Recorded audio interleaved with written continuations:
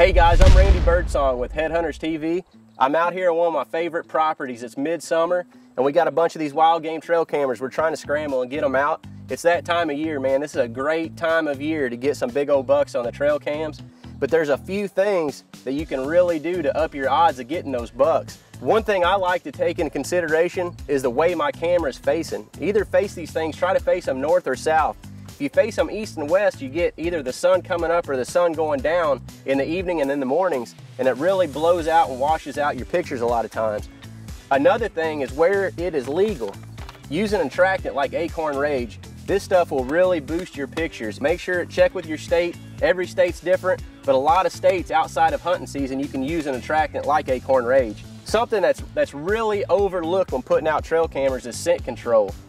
There's a lot of things you can do, but you know, it's real simple. Just spray down, spray your camera down, spray yourself down before you go into these areas. Treat them just like you would during hunting season. Scent is a crucial part of getting the big bucks on cameras. These old mature deer, they're just as smart in the summertime as they are in the fall. A lot of people forget that, but if you'll remember some of these tips, I guarantee you, you'll have a whole lot more trail pictures to look through this year. This tip was brought to you by Synergy Outdoors, the makers of Wild Game Innovations.